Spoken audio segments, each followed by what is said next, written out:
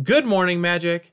I'm Gavin Verhey from Wizards of the Coast, and in Commander Legends there are two main creature types you can draft a deck around. But why do this here? Well, today let's dig into it and also show off a brand new preview card. Here we go. Early on in Commander Legends design, we identified that creature type matters, or tribal, could be really awesome here. Now there's a few reasons for this. First of all, there are many Commander players who really enjoy tribal-centric gameplay. For example, Commander 2017 did very well, and those were 4 creature type focused decks. Up second, when you draft a tribal deck, often it feels like you've really drafted a deck. It's not just a pile of cards, it's a well-oiled machine. And that's not unlike a bunch of Commander decks you might have built. And finally, tribes make for great drafting handholds. If you haven't drafted that much, tribes can show you what direction you should go in. And we were expecting a lot of Commander players who might not normally draft to come over and give this set a try. On my Vision design team, the tribe that we decided to go with was zombies, all kinds of cool graveyardy stuff.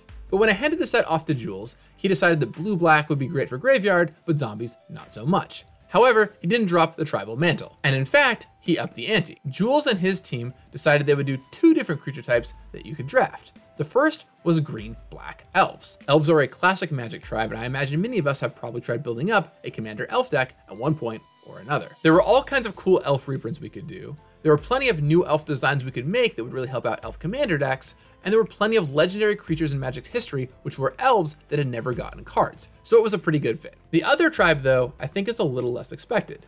Jules and his team needed a blue-red tribe, and so they chose pirates. Now, pirates only really had a recent comeback in Ixalan, but there were already plenty of pirates players wanted us to make. For example, Breaches and Malcolm, and we could give them both cards here in Commander Legends. However, when it comes to reprints, unlike elves, which there are a ton of in existence, pirates needed a little more help, so we made quite a few new pirate cards. So let's take a look at today's preview card, Coercive Recruiter. It's 5 mana, 4 and a red, for a 4/3 orc pirate. And whenever Coercive Recruiter or another pirate enters the battlefield under your control, gain control of target creature until end of turn. You untap that creature, and until end of turn it gains haste, and my favorite part, becomes a pirate in addition to its other types. Yarr! Continually using active trees in 1 or even more times in a single turn can be a huge game swing, plus it even makes them pirates too to help out with your pirate tribal bonuses. And yes, if all else fails, it's also just an immediate game ender with kiki-jiki. So in Commander Legends we did elves and pirates, but now I'd love to know from you, which creature type would you like to see more support for? Let me know in the comments below. I'll talk with you again tomorrow with another Commander Legends preview card.